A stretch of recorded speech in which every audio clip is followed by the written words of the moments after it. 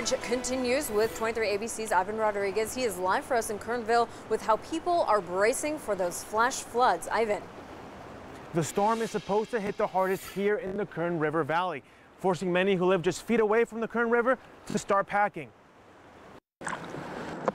Yeah, I'm worried. And I'm going to move my stuff that I want to keep that means something to me today. Frank Aaron lives in a trailer with his girlfriend, just a few feet away from the Kern River. Aaron says he's not much of a gambling man and would rather not take his chances with this storm. Maybe after tomorrow night, people believe what I'm saying. We're going to be floating down the river. So he's packing what he can. And then I'll get my TV here, my brass, my horse, my eagle.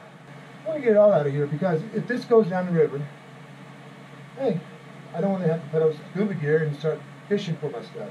Saying there have already been a number of close calls. All this concrete was put in here from the first flood. He broke it all up and he put it right here, and a good thing for that because the other night we would have gotten it.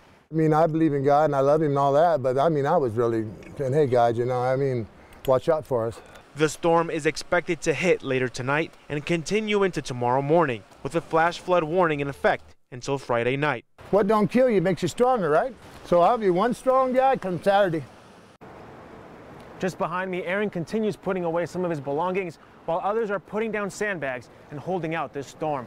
Live in Kernville, Ivan Rodriguez, 23 ABC.